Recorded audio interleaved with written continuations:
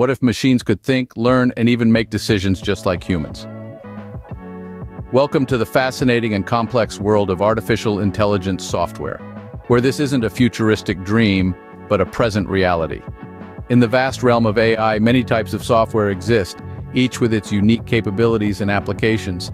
Today we delve into the depths of this fascinating world, comparing and contrasting the different types of AI software.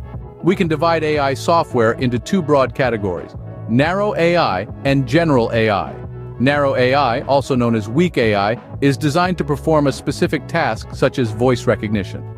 An example that springs to mind is Siri, Apple's virtual assistant. Siri can answer your questions, set alarms, and even tell a joke, but ask her to write a novel and you'll likely be met with silence. On the other hand, general AI or strong AI is a type of software that possesses the capability to perform any intellectual task that a human being can do. It's a fully autonomous system that can understand, learn, adapt, and implement knowledge. It's like Tony Stark's Jarvis, minus the snarky comments. However, general AI is still largely theoretical and doesn't exist in its full form today. Between these two broad categories, we find a myriad of AI software types, each with its unique strengths and weaknesses. Machine learning software, for example, is a subset of AI that enables a system to automatically learn and improve from experience without being explicitly programmed.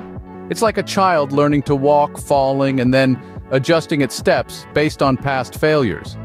Deep learning, on the other hand, is a further subset of machine learning that imitates the functioning of the human brain in processing data for use in decision-making. Think of it as a virtual neural network capable of recognizing patterns and making decisions based on them. Then there's natural language processing software, which enables machines to understand and respond to human language, playing a crucial role in voice recognition systems and chatbots. It's like having a conversation with a friend, except this friend can process millions of data points in seconds. To sum up, artificial intelligence software is a vast and diverse field, with different types catering to various tasks and capabilities.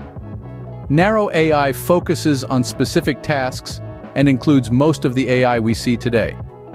General AI, while still largely theoretical, aims to replicate human intelligence in its entirety.